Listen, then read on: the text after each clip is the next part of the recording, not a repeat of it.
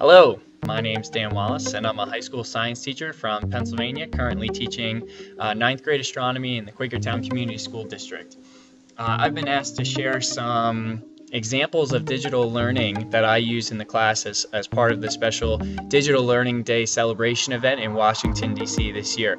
In my opinion, digital learning can really manifest itself in a lot of different forms, but it's definitely my pleasure to share some of the strategies and digital learning resources that I use to help my students learn some basic astronomy concepts.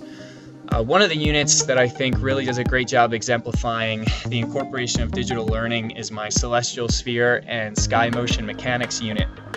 Now, the concepts presented in this unit really necessitate higher level abstract thinking, complex modeling, inquiry, and the ability to manipulate and draw conclusions from dynamic three-dimensional visuals. So needless to say, the celestial sphere mechanics and trying to figure out how the sky moves from different latitudes and why it appears to move that way can really be a challenge for the average freshman in high school. Knowing this, it's really imperative for the astronomy educator to use whatever tools he can to help communicate the essential understandings and the salient points of the celestial sphere concept. I found some really wonderful digital learning resources that the students really enjoy and that helped me tremendously in teaching these concepts throughout this unit. So the short lesson that I'm preparing for the Digital Learning Day event will highlight some of these digital learning resources that I use in the classroom, as well as my corresponding pedagogy and implementation techniques for those resources. It's not really my wish or my intention to sell these digital resources, even though they're all kind of free, so I don't need to sell them anyway. But I do want to help broadcast the fact that we live in an age of software development, which can really be explored and utilized to the great advantage of educators. Digital learning has the ability to be an authentic learning experience, and although these experiences may not be as highly acclaimed as first-hand learning in the field may be, they often serve to excite, inspire, and take our students where we simply can't take them. For a subject like astronomy, learning the universe from the confines of a classroom really has its limitations. But in the absence of, say, a beautiful starry night or a planetarium, these digital learning resources at least let me allow my students a window to peer through and kind of gaze at the heavens without actually going there. So let's take a quick look at some of the digital learning resources that I like to employ. The first stop would be the skysurvey.org, and this is a website made by a guy named Nick Risslinger.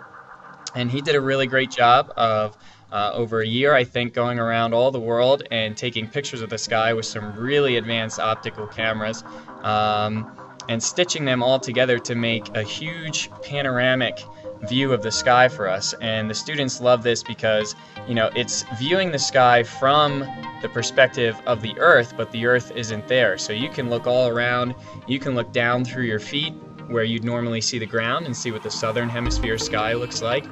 You can look into the galactic plane to see all the dark nebula and all the wonderful colors from the hydrogen gases that are created deep inside of our own galaxy. So the students really like this, and you can put the constellations on them to show just where in the sky you are. Another great resource that I'll highlight in my lesson on the Digital Learning Day event would be University of Nebraska-Lincoln's Rotating Sky Explorer, and this is a deceivingly simple yet really powerful three-dimensional celestial sphere modeling software that the students can explore through a lab. They can add stars and see how they're going to move. They can do star trails. They can look at the altitude and azimuth. The animation can run continuously or for a certain number of hours that you need.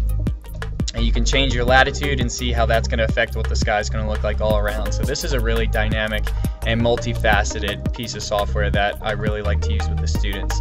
And then the final piece of software that I'd like to highlight would be Stellarium, and a lot of us know what this is already. A lot of us use this, but Stellarium is a great nighttime sky planetarium software which can do a great job of communicating how the sky moves from, there goes the bell, so my students are going to come in a second, so I got to wrap this up, but this will be another piece of software that I'll highlight during the Digital Learning Day event, and hope to see everybody there, and hope you guys can get a lot from this little video and all the kinds of stuff that I like to use in the classroom.